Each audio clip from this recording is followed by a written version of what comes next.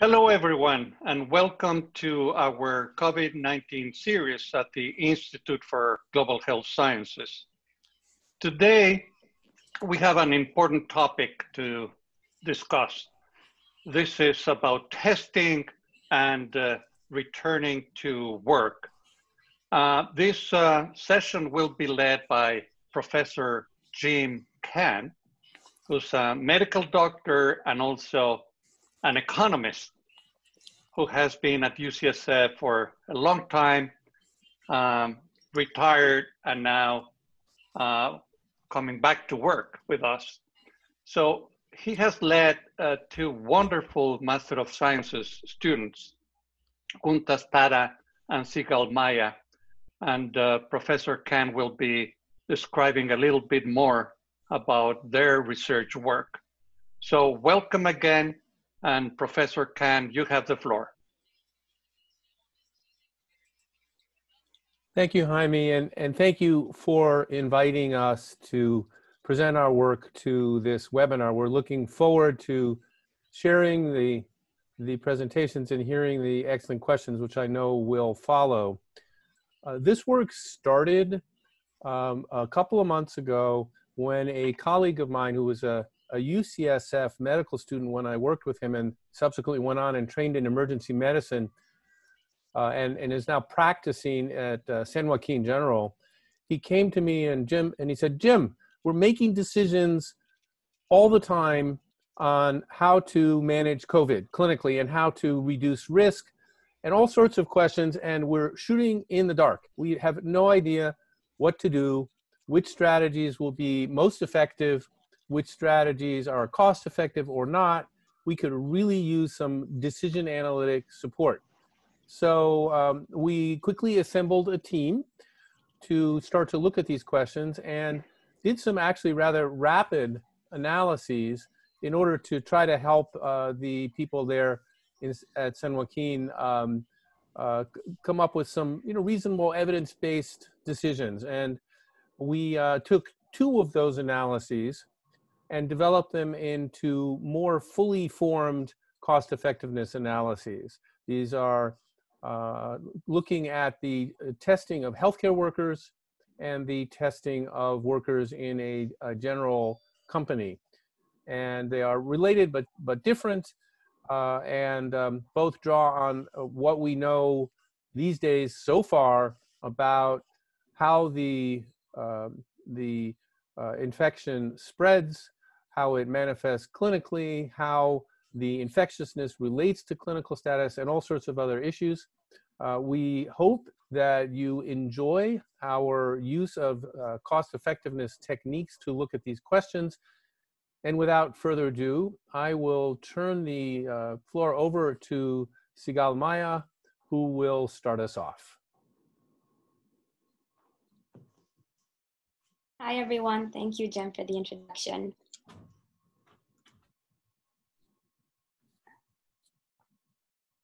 Okay, so let's dive right in and not leave some time for discussion. So next slide, please. Next. So I want to first talk about why we specifically wanted to focus on healthcare workers and screening them. And this was because they are at more frequent and higher risk contact with COVID-19 patients. So we thought that they may be a vulnerable population in this context. And the ER director we were working with, like Jim mentioned, they had pressing questions about how to use the available testing resources to screen their staff. And so our initial theory was that if we strategically assign these immune healthcare workers to care for COVID-19 patients, then we would be able to reduce transmission in the healthcare setting and then avoid the subsequent transmissions that may have occurred in their communities. So at the time we did this analysis, PCR tests were available, but there were many shortages across the states. And then IgG immunoassays were gaining popularity. So we wanted to see if we should be preferring one over the other, or what combination of these tests would be the most optimal use of these resources. Just to briefly go over them, the real-time polymerase chain reaction tests, or the PCR tests, they look for specific sections of the viral RNA, but they don't distinguish between active transmissible virus versus viral fragments left behind as the infection clears out. So an infected individual may be PCR positive for over a month, while there's evidence that no viral cultures can be grown after approximately 8 to 11 days post-symptom onset, meaning you're not infectious after that point. And then the IgG assays look for antibodies against SARS-CoV-2. And while this is very useful information for epidemiologic studies or seroprevalence studies, it's not yet clear if these antibodies confer immunity. So if they can be used for policy decisions. So we wanted to look for the most effective way to put these resources to use. So what we did is we built a decision tree-based cost effectiveness analysis, and we compared no testing, administering only a PCR test, administering only an IgG test, concurrent IgG and PCR testing, and conditional PCR testing if IgG test is positive. So we compared all these options. But the biological markers these tests look at change over time. So to account for this, we stratified our population of healthcare workers into 4 groups based on their symptom statuses. We have those in early clinical disease, which is further divided into 2 groups, those who are 1 to 7 days post-symptom onset and those who are 8 to 14 days post-symptom onset. We have late clinical disease, so people who are more than 14 days post-symptom onset. And then we have asymptomatic healthcare workers who may or may not be infected. Here you can see a very simplified version of our model. We start by defining the population and then move on to choosing one of the 5 options that I just mentioned. For these kinds of analyses, it works best when you start with true disease status for many reasons, but that's what we began with the probability that our healthcare worker is either susceptible to the virus, is currently infected and infectious with the virus, or has recovered and is not infectious anymore. Please keep in mind that we're not using the term recovered to indicate clinical recovery, but that these individuals don't have any viable transmissible virus remaining. Then each of these arms further branch out into having IgG antibodies or not having them. And then these are not known to the healthcare workers themselves or the person conducting the screening. These represent the underlying truth. Finally, given each of these conditions, we get either a positive or negative results, or a combination of test results if more than one test was done, which brings us to our outputs. Based on the test results that a healthcare worker receives, they undergo some sort of behavior change because knowing something changes how you act. They either isolate if they're infected, they keep taking standard precautions, which means preferably working with non-COVID-19 patients at work and social distancing in communities, or they are what we called cohort preferred for COVID-19, meaning they are preferentially assigned to COVID-19 units at hospitals, and they're possibly less rigorous about social distancing at home, thinking they're immune. And then depending on what behavior they undertook and their underlying disease status, the model finally calculates the number of new infections caused, both in the healthcare facility and in the community, turns that into an estimate of quality adjusted life years or QALYs lost, and finally the total cost of screening and treating the subsequent infections. Just to briefly talk about QALYs per COVID-19 infection, we calculated this by using 5.5 QALYs lost at death and a 0.5% infection fatality rate to account for mortality.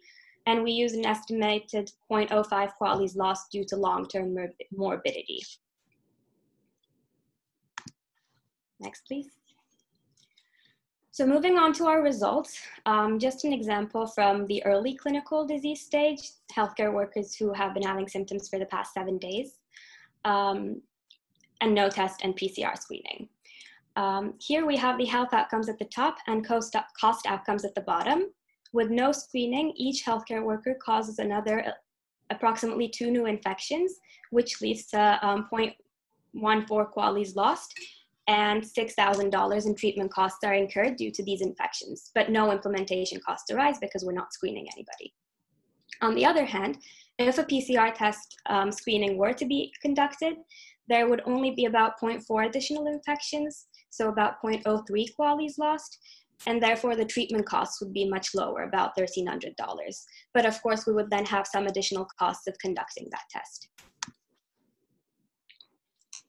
So if we look at the results table for screening healthcare worker in this stage, early clinical disease 1 to 7 days post-symptom onset, we see that PCR testing is the best way to screen them. It leads to the fewest new infections and the fewest QALYs lost, and it also costs the least, making it the dominant strategy. All other options are dominated by PCR testing. So screening healthcare workers 8 to 14 days post-symptom onset and asymptomatic healthcare workers gave very similar results to this. So let's quickly take a look at asymptomatics. For asymptomatic healthcare workers, you can see that the QALYs at stake are much lower compared to those in early clinical disease, but the outcome is the same and PCR testing dominates. We did multivariate sensitivity analyses on this, which show that this outcome always remained true no matter how we varied our input variables. Next, please. But things started to change a lot when we were screening healthcare workers in late clinical disease, so those people who started having symptoms more than 15 days ago. In this case, PCR testing was no longer dominant. In fact, it was even worse than doing nothing at all. This is because positive PCR test results are interpreted as false positives at this point and do not indicate isolation, because studies suggest that it's highly unlikely for someone to still have viable virus 2 weeks after infection. So when a truly susceptible individual receives a recovered, quote unquote, recovered status when they get a false positive PCR test result, they end up taking more risks. But with no testing, everyone acts as if they're susceptible and are more cautious. Assuming that full immunity is conferred, only IgG testing is the dominant option for screening people in late clinical disease.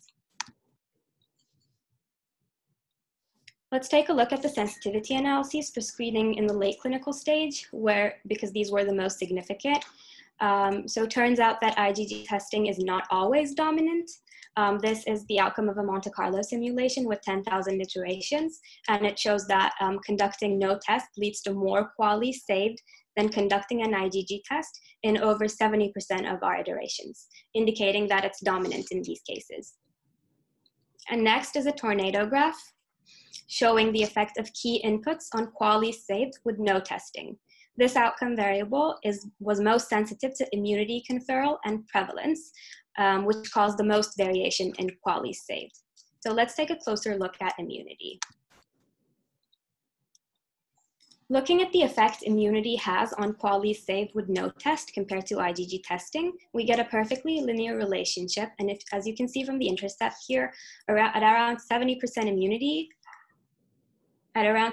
immunity, which means that if you have recovered, you have a 70% reduction in the risk of reinfection if you're exposed. At this point, no testing starts to become more beneficial or less harmful than IgG testing. It's important to note that while true immunity conferral may be less than this, the healthcare workers in our model still operate under the assumption that they are immune. And this discrepancy between our understanding of immunity and the true characteristics of it is what causes the poor health outcomes we see here. So to quickly wrap up, we found that PCR testing is the best option when screening healthcare workers who are asymptomatic or recently symptomatic. Adding an antibody test to this, or especially conducting only an antibody test, generates false reassurances of recovery and immunity, leading to these healthcare workers taking more risks and increasing transmission.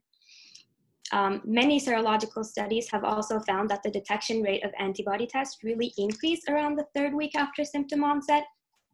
And our findings agree with this in that we find IgG testing to be potentially an effective approach only in the later stages of disease.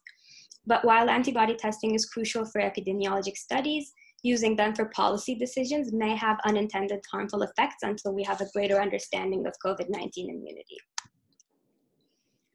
So looking forward, as the research grows, we will update our inputs and assumptions and review them to have a better representation of the truth.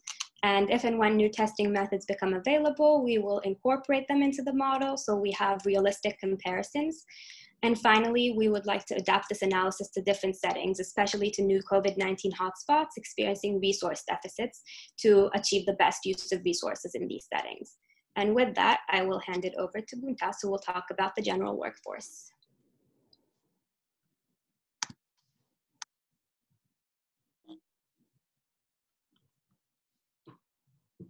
Hi, everyone. Can everyone hear me? Yes. Great. Okay, let me just...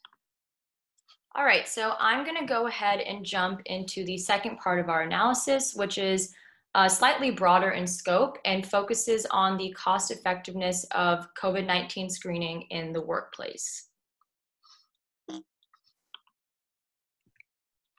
So as states across the country have moved to revoke shelter-in-place policies and reopen their economies, many industries are seeking safe and effective strategies to return to work, especially those that cannot sustain remote work for an extended period of time.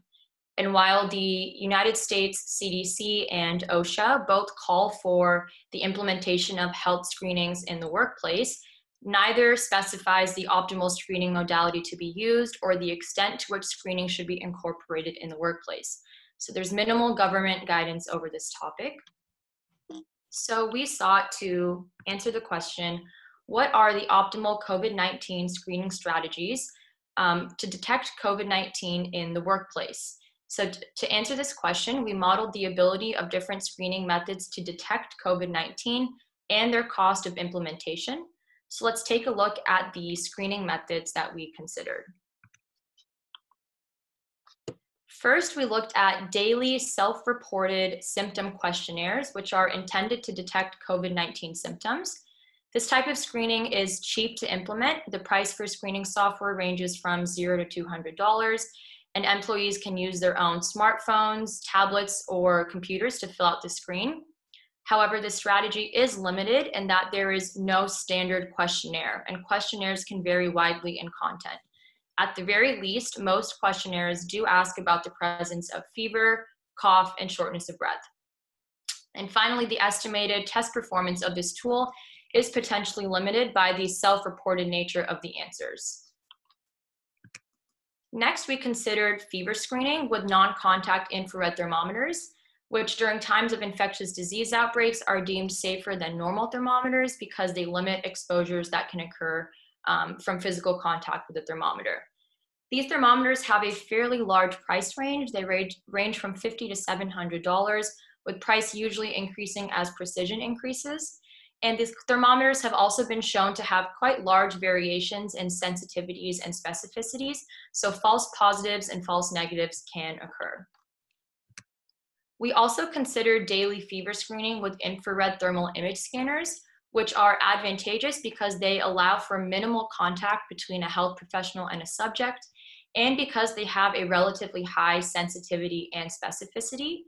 However, the cost of infrared thermal image scanners is potentially limiting, as this tool can cost between $3,000 and $8,000. The final screening option we considered is weekly infection screening with PCR tests of samples obtained from nasopharyngeal swabs. PCR tests have a relatively high sensitivity and specificity, though test performance is limited by the quality of the sample obtained and by the time frame within which the test is conducted. Another potentially limiting factor of PCR screening is the high cost. In California, each test can cost between $100 and $800 due to the high rent rates of testing sites. So taking all of this together, we can see that COVID-19 screening interventions have varying prices per screen. So this depends on, first, the purchasing price of the tool, and second, the need for a human resource to operate the tool. And these interventions also have varying test performances for the symptoms that they are intended to measure. And I'd like to specify here that the test performances listed here pertain to what is measured by the tool rather than the presence of COVID-19, with PCR screening being the one exception. So we investigated the utility of these screening tools in the following study setting. OSHA defines 4 risk levels for COVID-19 exposure. Most American workers fall into the lower risk or medium risk categories, so that is where our analysis focuses on. And these work environments include office spaces, manufacturing and industrial facility environments, and some retail environments. Next, our analysis assumes that the work environment in question has standard COVID-19 precautions in place, in particular, personal protective equipment and 6 feet social distancing, which have been shown to be effective in reducing the transmission of COVID-19. Due to the large heterogeneity in what a workplace could look like, for the purpose of this presentation, I will be focusing on a case study of a mid-sized company with 100 employees whose work is office-based. So in our theoretical company of 100 individuals, we modeled 3 possible infection states among the employees, which mirrored the infection states of the general population in California. We then incorporated a prevalence estimate for each infection state, and the estimates we used in this analysis are guided by a very limited number of reports available for California. So in particular, 2 studies of antibody seroprevalence from Santa Clara County and Los Angeles County, both of which were published in April, were incorporated into our analysis. The next step was to model the prevalence of COVID-19 symptoms among each infection state. Again, these data points have varying degrees of uncertainty in them. Literature reviews were conducted to obtain estimates of symptom prevalence, but in situations in which there was little to no available data, expert opinion was sought from clinicians. And what we found here is that the high prevalence of asymptomatic carriers is what ultimately compromises the ability of symptom-based screening tools in particular to detect COVID-19 cases. Furthermore, COVID-19 symptoms are not limited to COVID-19 cases. They're indistinguishable from other respiratory illnesses and can occur across each infection state. Some key assumptions of our model is that individuals flagged by a screening method as being a suspected COVID-19 case are instructed to isolate from the workplace and follow up with a PCR test. So in each screening scenario, return to work is contingent on a negative PCR result. We also assume that isolation from the workplace results in a 50% loss of productivity, and we conducted sensitivity analyses on this data point as well as other uncertain data inputs in our analysis. This slide here contains a general summary of the outcomes we estimated. So first, we looked at the ability of screening methods to accurately detect COVID-19 cases, and there are 2 parts to this. First, we looked at positive predictive value. So how many individuals flagged as a suspected COVID-19 case are true COVID-19 infections? Next, we looked at the false negative rate. So how many true COVID-19 cases go undetected? We also modeled behavior changes based on COVID-19 screening or test results. So employees either isolated or continued working depending on their screening result. However, we recognize that the rigidity of isolation can vary depending on how certain you are that you have COVID. So we also modeled the certainty psychology associated with each screening method. For example, while a PCR test confirms your infection status, positive fever screen doesn't necessarily indicate that you have COVID. Finally, we looked at the cost and health outcomes for each screening method. So for health outcomes, we looked at infections transmitted in the workplace and community and the associated qualities lost. And for cost outcomes, we looked at testing, the cost of lost productivity resulting from isolating from the workplace, whether it's working remotely or because of illness. And finally, the cost of treating new COVID-19 infections. So let's take a look at our results now. Based on the ability of each screening tool to accurately detect and isolate COVID-19 cases, we estimated the number of new infections and qualities lost in each scenario. So as you can see, PCR screening resulted in the lowest number of new infections and qualities lost in our company of 100 individuals. And this represents the number of infections transmitted in the workplace, in the community, and the resulting indirect infections resulting from both workplace and community infections. And while this result reflects the ability of PCR screening to accurately detect and isolate COVID-19 cases, it also demonstrates the limited capacity of our most accurate screening method, as a moderate number of infections are still permitted. Next, we looked at the positive predictive value for each screening method, with PCR screening having the highest value. This is advantageous for companies because in PCR screening, fewer falsely suspected cases are instructed to work remotely, so there's a lower associated reduction in overall company productivity. You can see here that infrared thermal image scanners have low positive predictive values, which means that among individuals flagged by this tool as being a suspected case, a small number are actually infected. So in essence, in this scenario, there's a larger number of employees being asked to isolate from the workplace who don't have COVID compared to other screening scenarios. The high positive predictive value of PCR screening largely drives our cost results. Here's a summary of the costs associated with each screening strategy.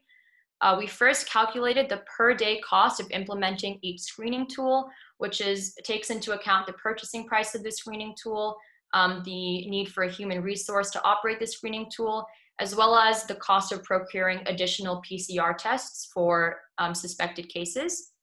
Next, we looked at the per day cost of isolating suspected COVID-19 cases, which results in lost productivity for the company.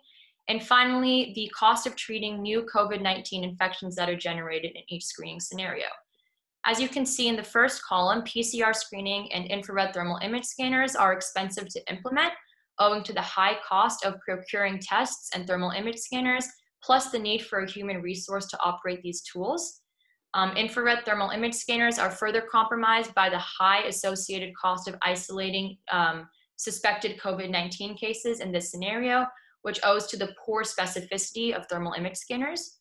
So ultimately, PCR screening is the second cheapest option, which owes to the low associated cost of isolating cases and treating new infections. And total cost here is partly driven by the cost of treating new COVID-19 infections. And these are costs that may not be considered by employers when deciding which screening method to implement, because these costs would likely be covered by insurance.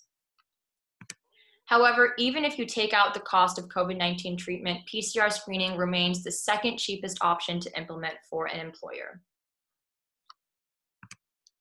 To determine the cost effectiveness of the screening options, we constructed incremental cost effectiveness ratios. So when considering the overall cost and health outcomes of each screening intervention, PCR screening was found to be cost effective compared to no screening and dominant compared to the other three screening methods. It results in the second lowest net cost and the lowest number of new infections and QALYs lost. After determining the cost effectiveness of PCR screening compared to other screening methods, we wanted to look further into the feasibility of implementing screening in the workplace in scenarios involving varying losses of productivity from shutting down the workplace. So in particular, we asked, at what point does the cost of shutting down a company outweigh the cost of lost productivity? And what we found is that in scenarios where very little productivity is lost from shutting down the workplace, it ends up being more expensive to implement screening in the workplace. However, in scenarios in which more productivity is lost from shutting down the workplace, it then becomes more expensive to shut down. So it's in these scenarios in particular which can benefit from implementing PCR screening. So I'll finish with some just implications. We found that weekly PCR screening is a cost-effective option for screening employees, although it still permits a moderate number of infections, and symptom screening is insufficient to prevent the widespread transmission of COVID-19 in the workplace, owing to the high prevalence of asymptomatic carriers. So with that, I will open up the floor for questions.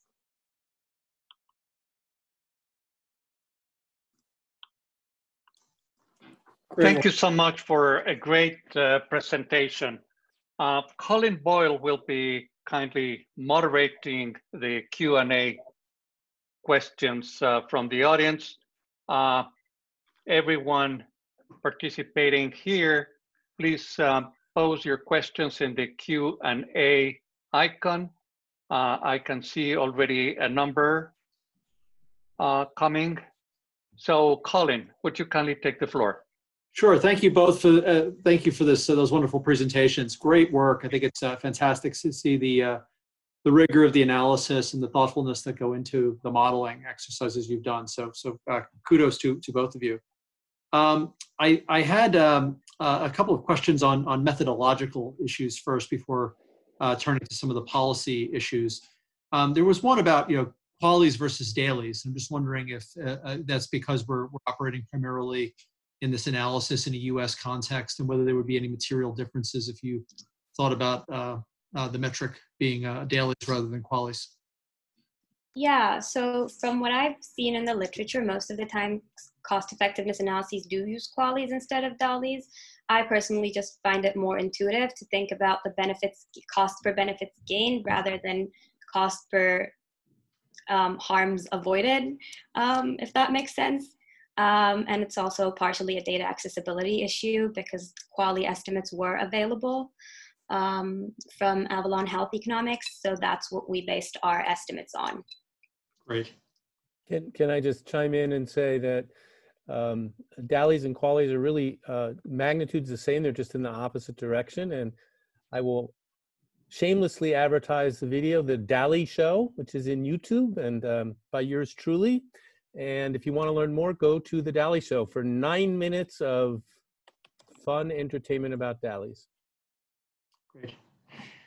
So then building on the quality daily question, this is a new disease, 6 months old, maybe 7 now. We're learning about it. We don't have clear insight into what the long-term morbidity consequences are going to be from this. And so I'm wondering how you came up with the proxy for the quality you used. Is there another disease that you used as a proxy or some other way of estimating what the COVID number would be? Yeah, that's a great question. So we separated into the mortality and morbidity aspects because we had estimates available for the mortality part of it, provided by, as I just mentioned, Avalon Health Economics, and they based it off of CDC life tables for the US and accounted for existing comorbidities in the population too. So I think that's a fairly good estimate. But for the morbidity part, at first we didn't really incorporate that, to be honest, because we didn't really know about the long-term effects of COVID-19, the long-term consequences. But as we were doing the study, their evidence started piling up about all these long-term neurologic problems, GI problems, all these other stuff that we didn't really see early on. So we added sort of a estimate of 0.05 to account for that at the end. But I don't know if Jim wants to speak to that a little more. Well, we felt like we had to include something because of the developing evidence of serious long-term consequences, and we kind of thought about how sick people get when they just have a case without long-term consequences, and then some of these really long-term consequences. And at that point, we guessed. We knew we better off guessing imprecisely than omitting it entirely. Great. So we're going to try something a little different here. George Rutherford, who has a couple of questions and I know isn't around, may not be around for the full session. We're going to try to add him. Oh, there he is. Hi, George. Welcome. Over to you, George. You had a couple of questions. So yeah, for both of you, this is really strong, guys. This is really great. So there's some basic issues that run through here, largely dealing with immunity, which is to say we don't know what that means. So for Sigal, when you talk about people staffing, when you talk about staffing healthcare with people who are seropositive, Mm-hmm. you have any idea how many? So talking about sort of reality here on the West Coast. So Stanford screened all their healthcare workers and found exactly 0.3% positive, all of whom were from food service and gardening. So it strikes me that this idea that at a practical point, being able to sort out for people who are immune and can take care of patients is not particularly a doable thing. Now, we did this with Ebola in West Africa, where we're basically using training survivors as kind of medical assistants to help with kind of care at the bedside. But it's going to be, I think that's going to be a tough one to pull off. So, the other thing about immunity, there's some new papers that just came out today and yesterday, not that you're supposed to know that, that really show that even neutralizing antibody directed against the receptor binding domain wanes quite quickly, like over 90 days. And you may be IgG positive after that, but what exactly does it mean in terms of actually being protected?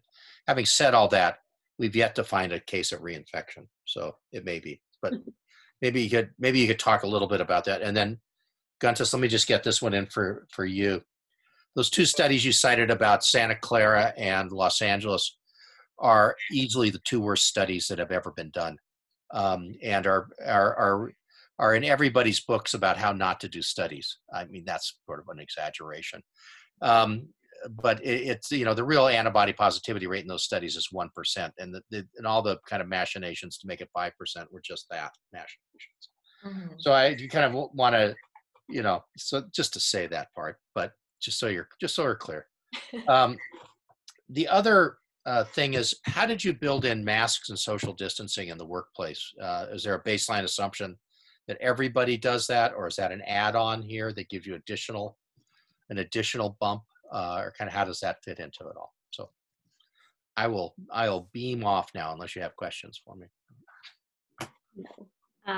So I can talk a little bit about immunity. So the problem arises because we don't necessarily know what's going on. If we assume that immunity is conferred, then all is good. Then immune healthcare workers can safely treat COVID-19 patients, but we don't really know. And because of that, when we assume that we do confer immunity, but in truth we don't, then that's when the problem arises. So if we have more knowledge, then I feel like it would be completely fine to suggest that as a policy, but until we know, I personally would be a little bit weary of saying, yes, do this, because we don't really know what's going on. Yeah, and it's not like you're not going to use PPE. Well, you would, but the issue is if you know that you're immune, then you would be less strict and less careful outside of the hospital. It's just... Okay. Don't try this at home for the studio audience. Yeah. I can jump in now. So thank you so much, Dr. Rutherford, for pointing out the critiques of those studies. That's exactly why I mentioned those studies. I almost had a stroke when you did it, by the way. So. But that is why I mentioned it's the Santa Clara study, it's the Los Angeles study. I think there's studies that are widely known because they had some high estimates given out. And we did conduct sensitivity analyses to account for quite large uncertainties in that. And in sensitivity analyses, when you bring down the prevalence of COVID, your number of infections does go down, but the ordering of our options remains the same. So we definitely do need to update our numbers with longitudinal studies. And in terms of incorporating masks and social distancing in the workplace, so we assume that every individual wears a mask and social distances to the best of their ability. Obviously, as humans, we are imperfect. So we looked at some systematic reviews that look at the effectiveness of those measures in the transmission of infectious diseases, and then incorporated the effectiveness of these practices into the reproductive number of COVID-19. Thank you. Mm-hmm. Great. Thank you, George. Thank you for those questions. Just to respond to a few other questions that people have posed. One is around frequency of testing. There are some reports of White House personnel taking tests daily, and even some suggestions in the press earlier today that the president is taking tests more frequently than once a day in some cases. Any thoughts on what's the optimal frequency in the different contexts that you guys have looked at? Absolutely, I can jump in. I think we wanted to root our analysis in a pragmatic approach, and especially in our conversations with clinicians and with the emergency director that we were speaking with, it was evident that PCR testing is in short stock, and it's not available all the time, and you know the number of resources in that realm are limited. And so I think if we were to test every day, that would obviously be ideal. We want to track infections as quickly as we can. That would drive up costs, but I think it would also drive down the number of infections that are permitted in a PCR screening scenario. In my analysis, we looked at weekly screening because that was deemed the most feasible option given resource constraints. So if PCR testing was made cheaper and more available, then more frequent testing would definitely be recommended. Sigal, any comments from you on that? Any difference in that? Yeah, we didn't really talk about, so my results were per screen, not based on a weekly or daily testing routine. But because it is per screen, obviously, the more frequently you do that test, the more infections do you avoid. So yes, it would drive implementation costs up, but it would also drive the medical costs down and generate fewer new infections. So yes, that would be ideal, but that's not really applicable everywhere. Okay.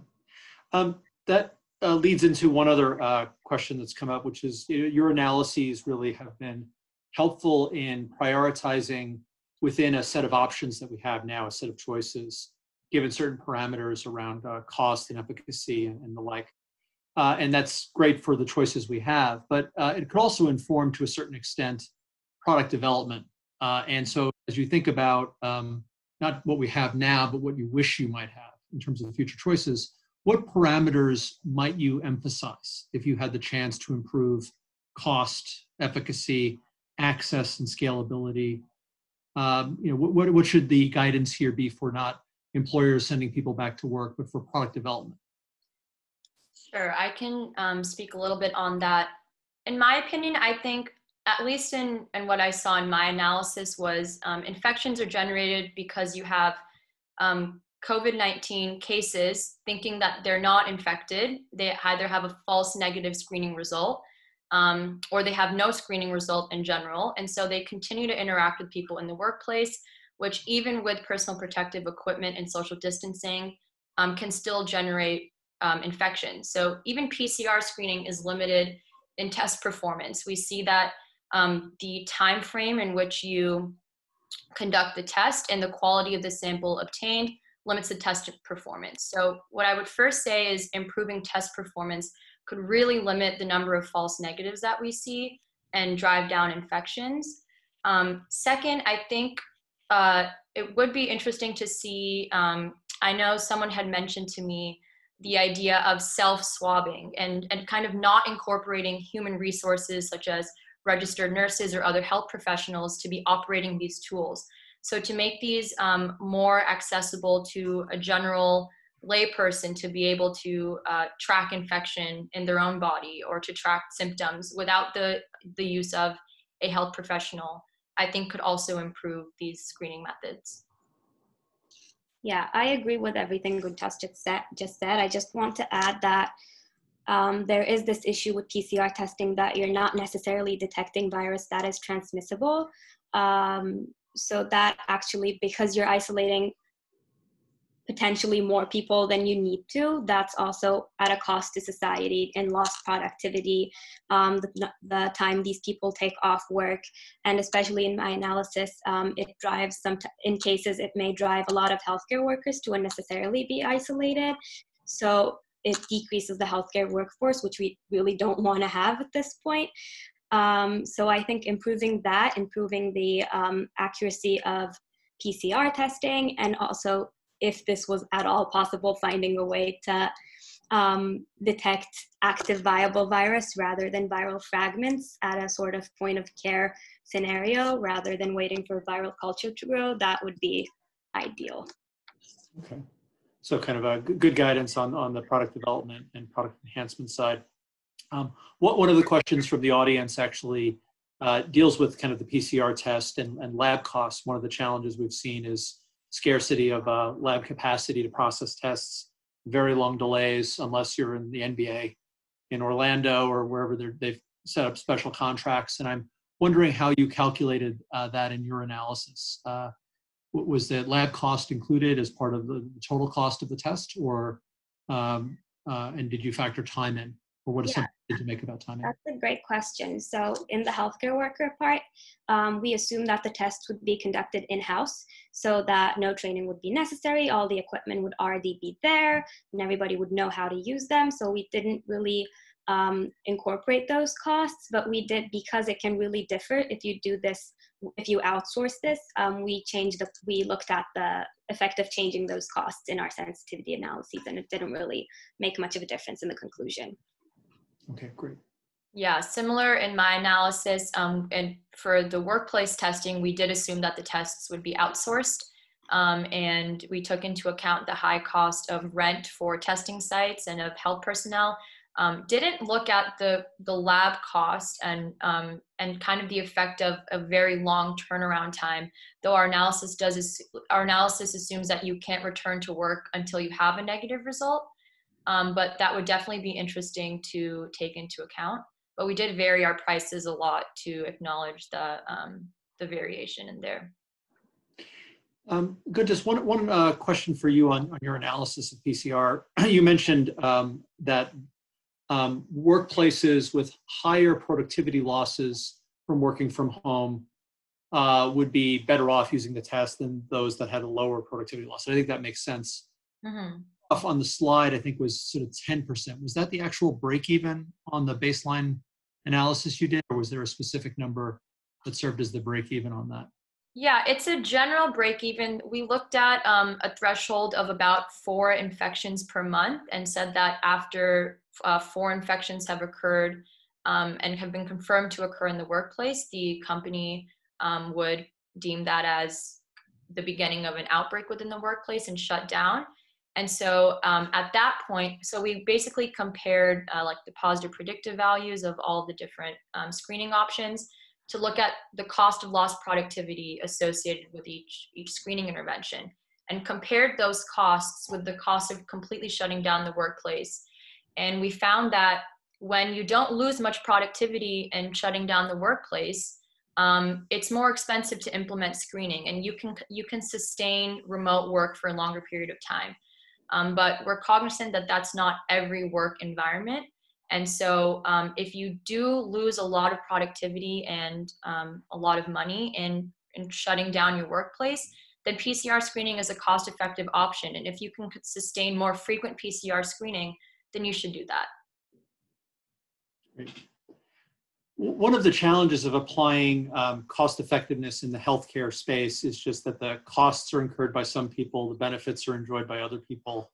And here we have a situation where we're talking about productivity, which accrues to the employer, health losses to the employee, and sometimes the out-of-pocket or the cash payments coming from insurers, yet a third party. And I'm wondering, do you have any thoughts based on this analysis on how to clean that up in some way so that the right decisions can be taken for everyone as a whole, which is what your analysis shows? Yeah, so, the goal of our analysis was to lay out, the number of new infections created in each screening scenario, the associated costs, and the associated costs of treating new COVID-19 infections. And we split the costs into the perspective of an employer and the perspective of society.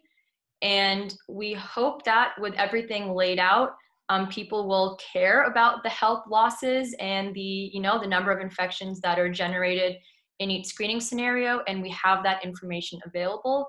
But we wanted to be cognizant that it might just be about costs in some scenarios, or you might want to have, full knowledge of the costs that are being associated.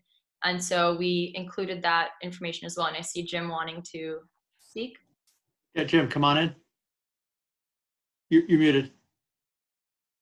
No, absolutely what Guntas said.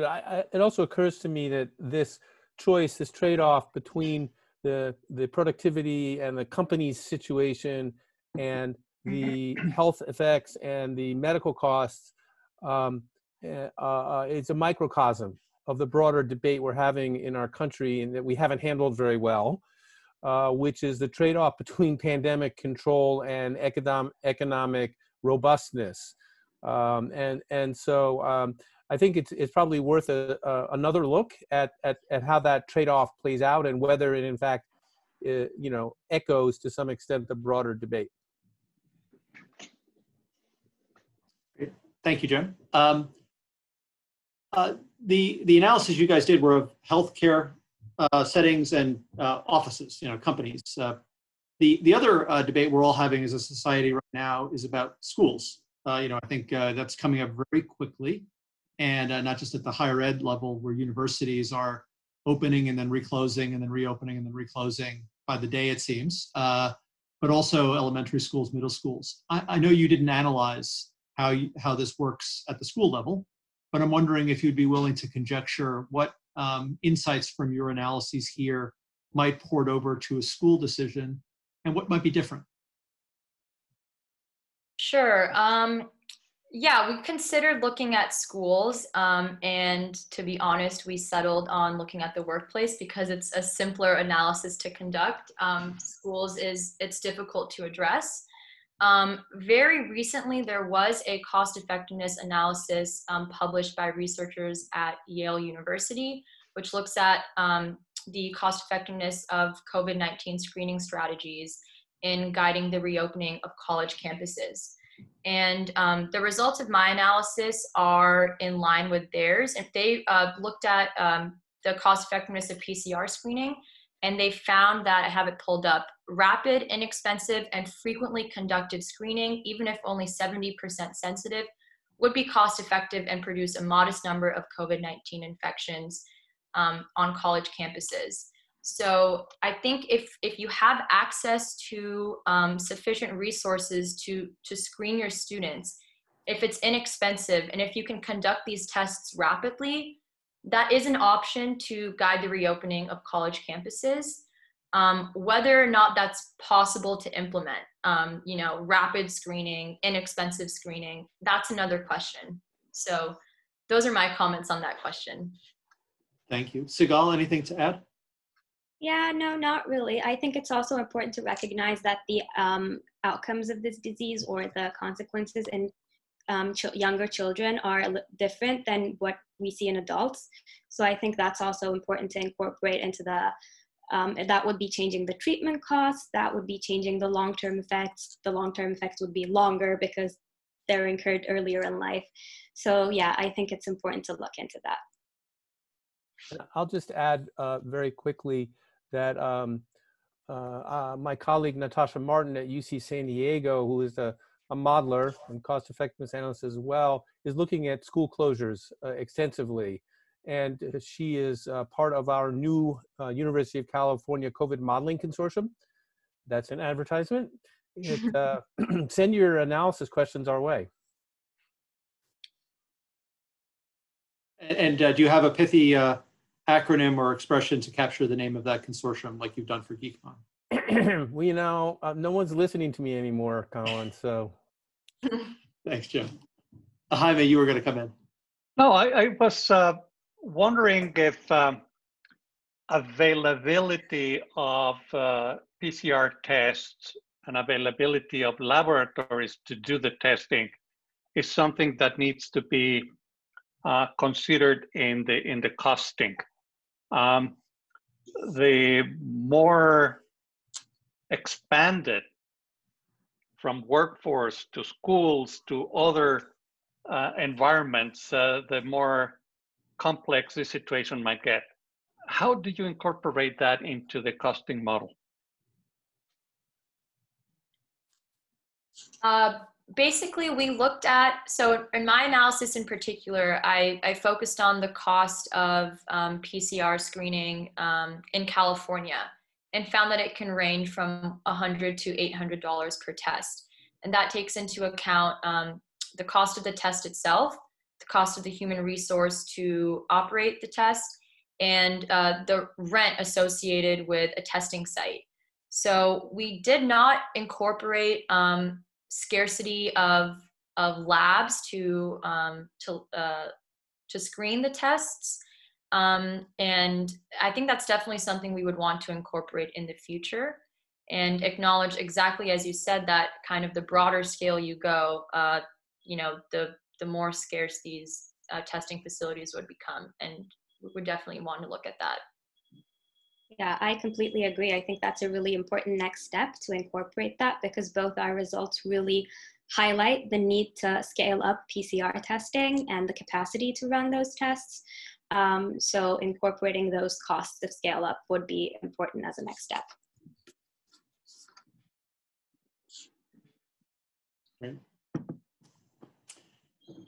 Well, we're getting towards the end of the session. I wonder, Colin, if we have one last burning question to one quick one that just came in, which is really about some of the point of care machines, the Abbott test and others. I'm just wondering if I know you started this analysis a few months back, and some of these things have been coming on relatively quickly. Do you have any thoughts on some of the newer tests that you wish you might have been able to include in your analysis? Any thoughts on their performance? Yeah, for me, I definitely would like to incorporate the self-administered PCR test, because they take a lot of the human resource costs out of the question, but you also lose a lot of the accuracy, I think, with that, because can you really push a swab that far down your nose on your own? So the effectiveness would be less, I assume. But yes, definitely something that's more accessible, that's more point of care, especially when we come to applying these analyses to lower income regions where resources are lower. So I think those are really important to add on in the future. And is there any evidence of trainee, operator kind of testing quality impacting results? Like have people studied, some nurses get more false positives or false negatives when they do the swabs. I imagine there's some variance in operator performance, but is it a big part of the issue or only a small variation? Have you seen anything on that? I'm not sure the extent to which it affects test performance, but I know it does. I know the quality of the sample obtained affects the test performance. So I have seen studies looking at different trainings of health professionals. I can't comment right now on the extent to which that affects test performance, but I know it does to some degree. Agreed. Fantastic. Well, I think this has been a wonderful session. Thank you to our panelists. Thank you to our moderator. I have one last question for Guntas and Sigal. What are you planning to do with this wonderful research? Are you planning to publish? And if so, where would you like to see your paper published? Yeah, we are planning on publishing this. We're actually working on our manuscripts, but before that, these analyses will be our capstone projects this week. So that's the first step. And then we're already working on our manuscripts. We're looking forward to submitting them to journals. And to be honest, we're aiming pretty high. Good. Fantastic. Well, congratulations for an excellent work. Just a reminder to our audience that this session has been recorded and is available in YouTube. Robert Mansfield has the link, and we'll post the link in our website, so you can go back to the slides and review the wonderful presentations in a little more detail if you wish to do so.